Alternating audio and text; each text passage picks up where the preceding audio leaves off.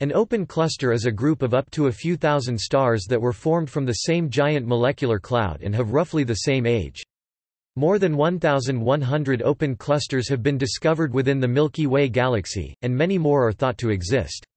They are loosely bound by mutual gravitational attraction and become disrupted by close encounters with other clusters and clouds of gas as they orbit the galactic center. This can result in a migration to the main body of the galaxy and a loss of cluster members through internal close encounters. Open clusters generally survive for a few 100 million years, with the most massive ones surviving for a few billion years. In contrast, the more massive globular clusters of stars exert a stronger gravitational attraction on their members, and can survive for longer. Open clusters have been found only in spiral and irregular galaxies, in which active star formation is occurring. Young open clusters may be contained within the molecular cloud from which they formed, illuminating it to create an H2 region. Over time, radiation pressure from the cluster will disperse the molecular cloud. Typically, about 10% of the mass of a gas cloud will coalesce into stars before radiation pressure drives the rest of the gas away. Open clusters are key objects in the study of stellar evolution. Because the cluster members are of similar age and chemical composition, their properties such as distance, age, metallicity and extinction are more easily determined than they are for isolated stars. A number of open clusters, such as the Pleiades, Hyades or the Alpha Persei cluster are visible with the naked eye. Some others, such as the double cluster, are barely perceptible without instruments, while many more can be seen using binoculars or telescopes. The Wild Duck cluster, M11, is an example. Historical observations.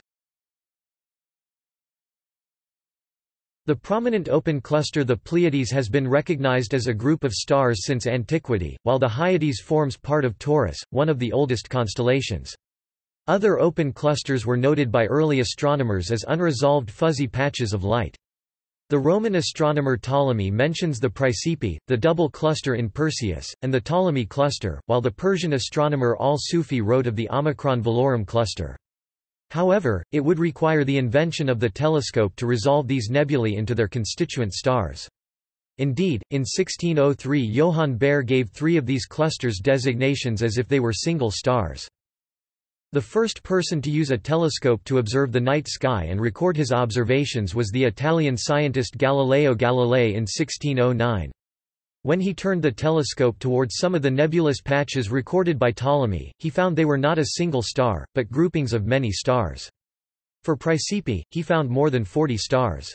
Where previously observers had noted only 6 to 7 stars in the Pleiades, he found almost 50. In his 1610 treatise Siderius Nuncius, Galileo Galilei wrote, "The galaxy is nothing else but a mass of innumerable stars planted together in clusters." Influenced by Galileo's work, the Sicilian astronomer Giovanni Hodierna became possibly the first astronomer to use a telescope to find previously undiscovered open clusters. In 1654, he identified the objects now designated Messier 41, Messier 47, NGC 2362 and NGC 2451. It was realized as early as 1767 that the stars in a cluster were physically related, when the English naturalist Reverend John Michell calculated that the probability of even just one group of stars like the Pleiades being the result of a chance alignment as seen from Earth was just 1 in 496,000. Between 1774 to 1781, French astronomer Charles Messier published a catalogue of celestial objects that had a nebulous appearance similar to comets. This catalogue included 26 open clusters. In the 1790s, English astronomer William Herschel began an extensive study of nebulous celestial objects. He discovered that many of these features could be resolved into groupings of individual stars. Herschel conceived the idea that stars were initially scattered across space, but later became clustered together as star systems because of gravitational attraction. He divided the nebulae into 8 classes, with classes V through 8 being used to classify clusters of stars. The number of clusters known continued to increase under the efforts of astronomers. Hundreds of open clusters were listed in the New General Catalogue, first published in 1888 by the Danish-Irish astronomer J. L. E. Dreyer, and the 2 supplemental index catalogues, published in 1896 and 1905. Telescopic observations revealed two distinct types of clusters, one of which contained thousands of stars in a regular spherical distribution and was found all across the sky but preferentially towards the center of the Milky Way. The other type consisted of a generally sparser population of stars in a more irregular shape. These were generally found in or near the galactic plane of the Milky Way. Astronomers dubbed the former globular clusters, and the latter open clusters.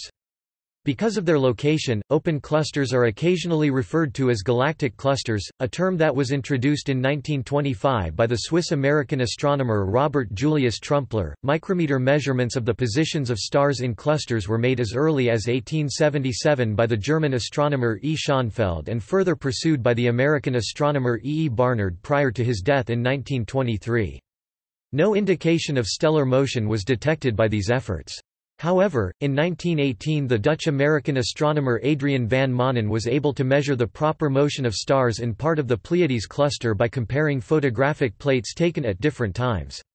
As astrometry became more accurate, cluster stars were found to share a common proper motion through space. By comparing the photographic plates of the Pleiades cluster taken in 1918 with images taken in 1943, van Manen was able to identify those stars that had a proper motion similar to the mean motion of the cluster, and were therefore more likely to be members. Spectroscopic measurements revealed common radial velocities, thus showing that the clusters consist of stars bound together as a group. The first color magnitude diagrams of open clusters were published by Ejnar Hertzsprung in 1911, giving the plot for the Pleiades and Hyades star clusters. He continued this work on open clusters for the next 20 years. From spectroscopic data, he was able to determine the upper limit of internal motions for open clusters, and could estimate that the total mass of these objects did not exceed several hundred times the mass of the Sun. He demonstrated a relationship between the star colors and their magnitudes, and in 1929 noticed that the Hyades and Praesepe clusters had different stellar populations than the Pleiades.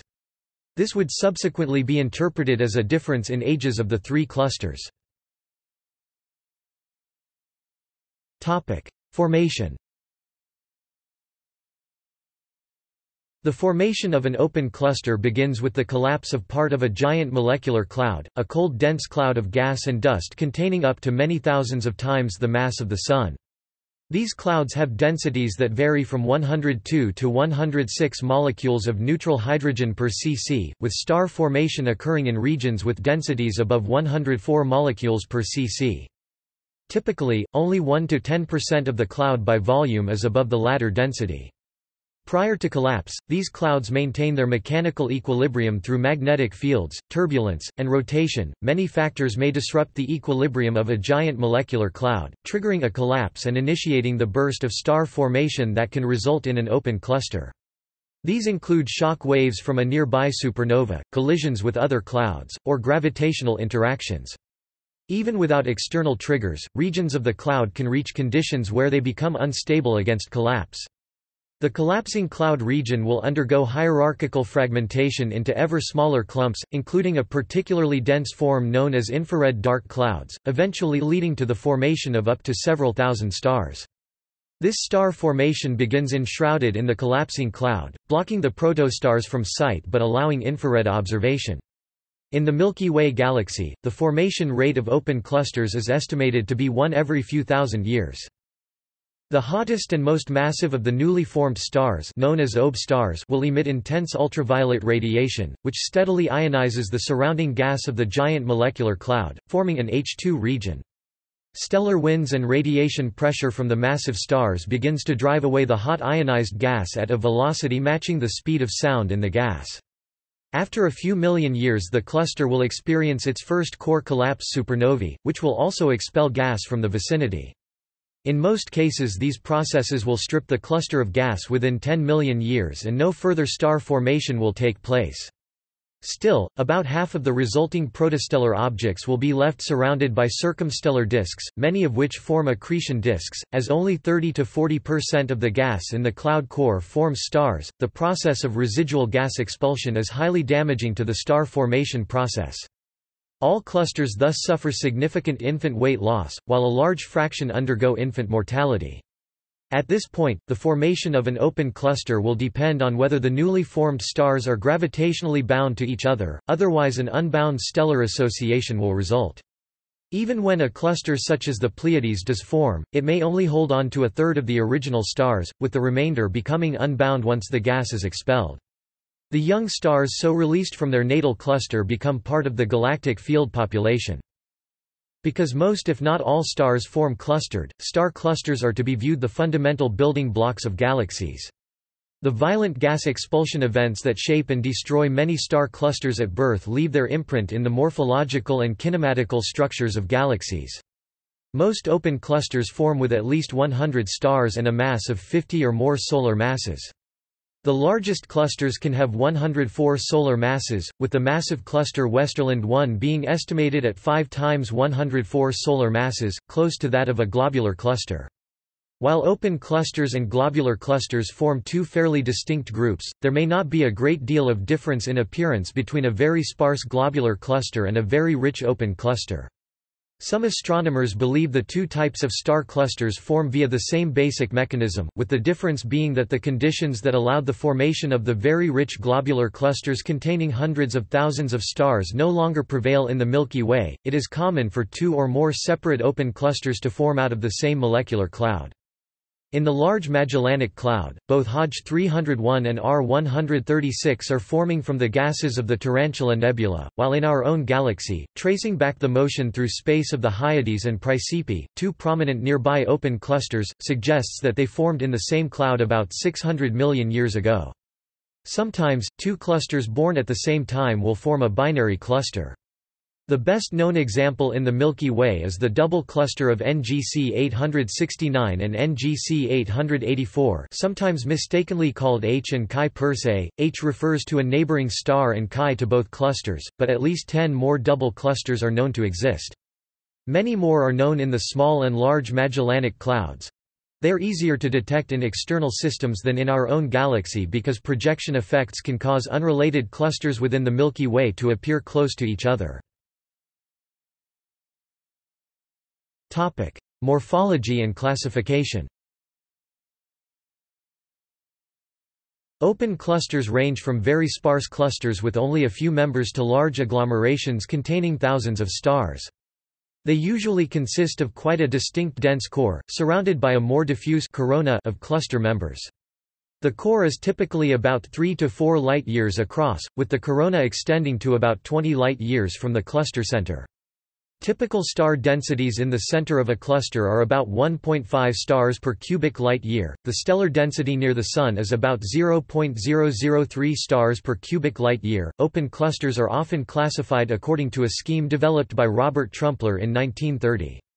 The Trumpler scheme gives a cluster a three-part designation, with a Roman numeral from IIV indicating its concentration and detachment from the surrounding star field from strongly to weakly concentrated, an Arabic numeral from 1 to 3 indicating the range in brightness of members from small to large range, and P, M or R to indication whether the cluster is poor, medium or rich in stars.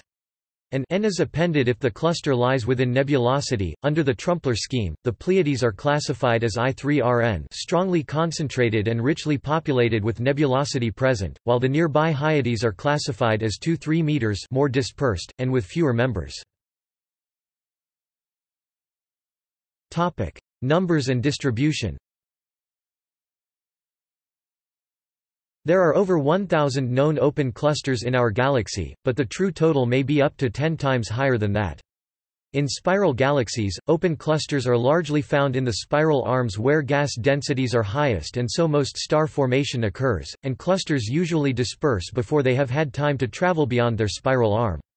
Open clusters are strongly concentrated close to the galactic plane, with a scale height in our galaxy of about 180 light-years, compared to a galactic radius of approximately 50,000 light-years. In irregular galaxies, open clusters may be found throughout the galaxy, although their concentration is highest where the gas density is highest.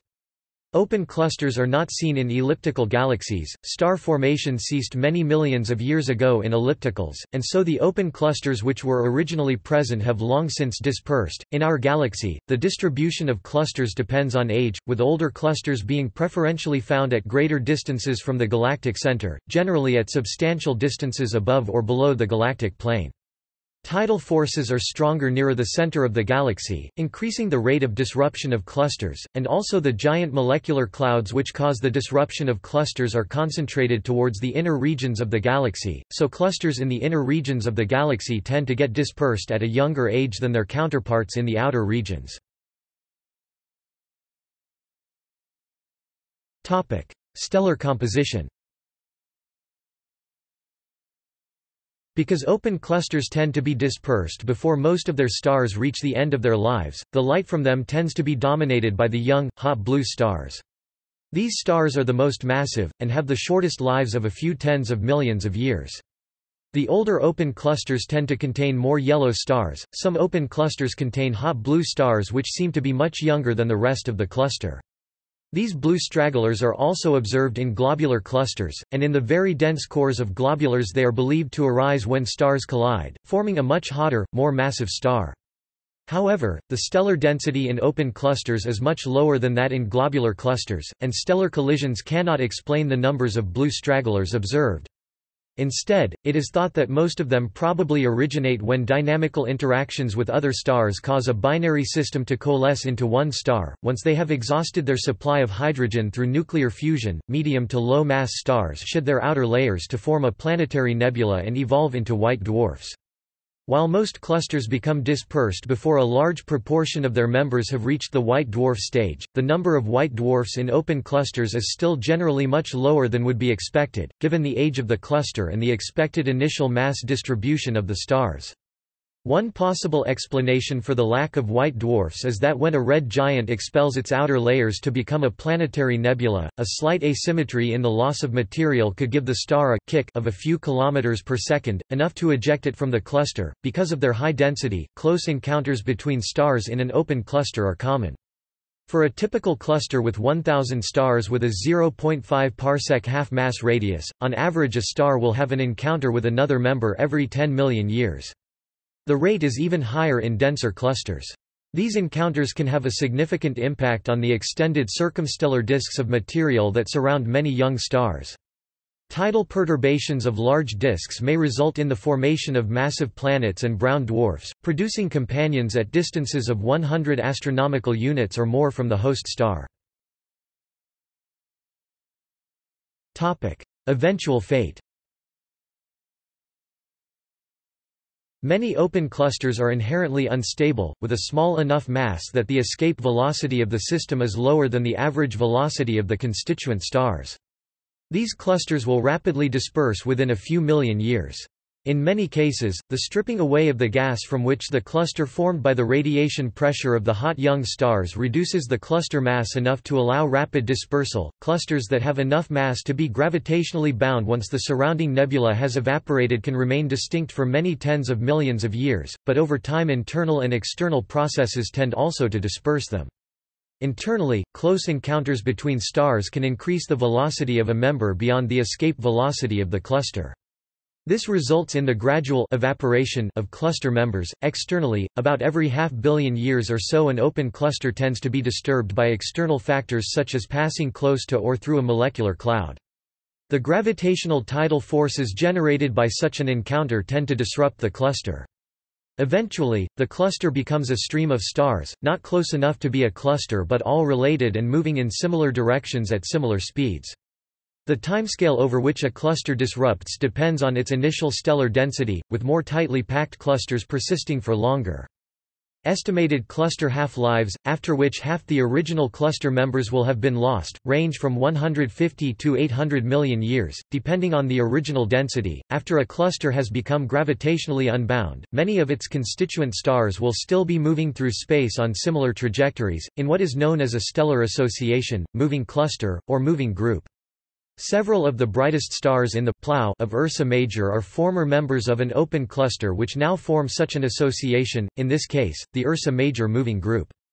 Eventually their slightly different relative velocities will see them scattered throughout the galaxy. A larger cluster is then known as a stream, if we discover the similar velocities and ages of otherwise unrelated stars. Studying stellar evolution. When a Hertzsprung-Russell diagram is plotted for an open cluster, most stars lie on the main sequence. The most massive stars have begun to evolve away from the main sequence and are becoming red giants. The position of the turn-off from the main sequence can be used to estimate the age of the cluster, because the stars in an open cluster are all at roughly the same distance from Earth, and were born at roughly the same time from the same raw material. The differences in apparent brightness among cluster members is due only to their mass. This makes open clusters very useful in the study of stellar evolution, because when comparing one star to another, many of the variable parameters are fixed. The study of the abundances of lithium and beryllium in open cluster stars can give important clues about the evolution of stars and their interior structures. While hydrogen nuclei cannot fuse to form helium until the temperature reaches about 10 million K, lithium and beryllium are destroyed at temperatures of 2.5 million K and 3.5 million K respectively. This means that their abundances depend strongly on how much mixing occurs in stellar interiors. By studying their abundances in open cluster stars, variables such as age and chemical composition are fixed. Studies have shown that the abundances of these light elements are much lower than models of stellar evolution predict. While the reason for this underabundance is not yet fully understood, one possibility is that convection in stellar interiors can overshoot into regions where radiation is normally the dominant mode of energy transport. Astronomical distance scale. Determining the distances to astronomical objects is crucial to understanding them, but the vast majority of objects are too far away for their distances to be directly determined. Calibration of the astronomical distance scale relies on a sequence of indirect and sometimes uncertain measurements relating the closest objects, for which distances can be directly measured, to increasingly distant objects. Open clusters are a crucial step in this sequence. The closest open clusters can have their distance measured directly by one of two methods.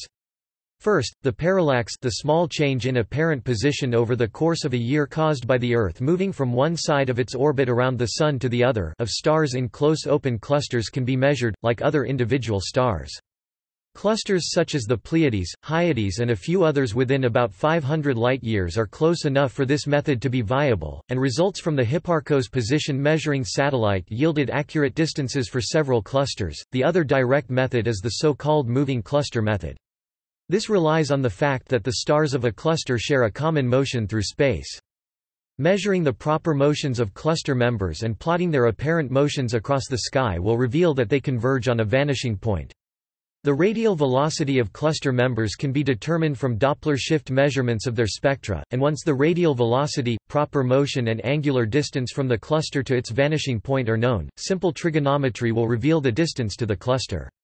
The Hyades are the best known application of this method, which reveals their distance to be 46.3 parsecs. Once the distances to nearby clusters have been established, further techniques can extend the distance scale to more distant clusters. By matching the main sequence on the Hertzsprung-Russell diagram for a cluster at a known distance with that of a more distant cluster, the distance to the more distant cluster can be estimated. The nearest open cluster is the Hyades. The stellar association consisting of most of the Plough stars is at about half the distance of the Hyades, but is a stellar association rather than an open cluster as the stars are not gravitationally bound to each other. The most distant known open cluster in our galaxy is Berkeley 29, at a distance of about 15,000 parsecs. Open clusters are also easily detected in many of the galaxies of the local group. Accurate knowledge of open cluster distances is vital for calibrating the period-luminosity relationship shown by variable stars such as Cepheid stars, which allows them to be used as standard candles. These luminous stars can be detected at great distances, and are then used to extend the distance scale to nearby galaxies in the local group. Indeed, the open cluster designated NGC 7790 hosts 3 classical Cepheids. RR Lyrae variables are too old to be associated with open clusters, and are instead found in globular clusters. Planets. The open cluster NGC 6811 contains two known planetary systems, Kepler-66 and Kepler-67. See also: List of open clusters, Moving groups, Open cluster family, Open cluster remnant. References. Further reading. Kaufman, W. J. 1994. Universe. W. H. Freeman. ISBN 0-7167-2379-4. Smith, E. V. P., Jacobs, K. C., Zeilik, M., Gregory, S. A. 1997. Introductory Astronomy and Astrophysics. Thomson Learning. ISBN 0-03-006228-4. External links. The Joule box, also known as NGC 4755 or Kappa Crucis cluster, open cluster in the Crux constellation at SkyMap.org. Open star clusters at SEDS Messier pages. A general overview of open clusters. Open and globular clusters overview. The moving cluster method. Open clusters, information and amateur observations. Clickable table of Messier objects including open clusters.